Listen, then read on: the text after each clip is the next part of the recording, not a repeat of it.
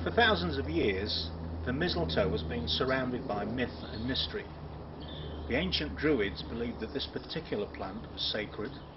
When they held their ceremonies, they used to harvest it using a golden sickle. In more recent times, this plant has taken on romantic connotations, particularly around Christmas time, and it's associated with love and devotion. It's actually propagated by using the berries. Now, you can't sow it as you would normal seeds because the mistletoe is actually a parasite and it needs a host plant on which it can live, something like apple, willow and hawthorn, a whole range of plants, but those are the three most common ones.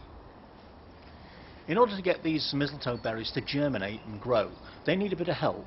And the best way to do that is to actually injure the host plant. You damage the bark so that you can actually lodge the berries somewhere, and then the seed can germinate and grow into the host plant. And the way this is done is you start by making an inverted T cut. So you have a horizontal cut at the bottom, and then make the leg of the T, cutting down vertically, and then you need to lift the two flaps of bark that you've created so that you've made an opening where you can actually lodge the berry complete with the seed.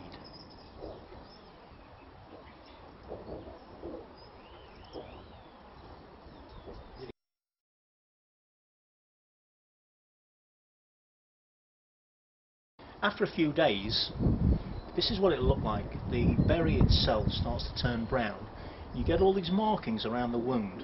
Now that's actually the contents of the berry. It's a mucilage. Now you need to watch it. As soon as you've done this, go and wash your hands, because if you get any of this in your mouth, it can cause stomach complaints. If it's been successful and the seeds have germinated, you don't get much for a start, but at around about October, November time, what you will see is one little green shoot that emerges from the stem, and that's all you'll probably see for about the first year or 18 months. In fact, quite often you don't even notice they're there.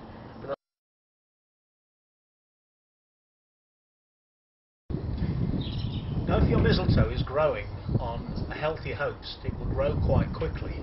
This is what it will look like after about 3 years. You can see a small clump here. It's actually emerging from the stem, and in this case it's on an apple tree.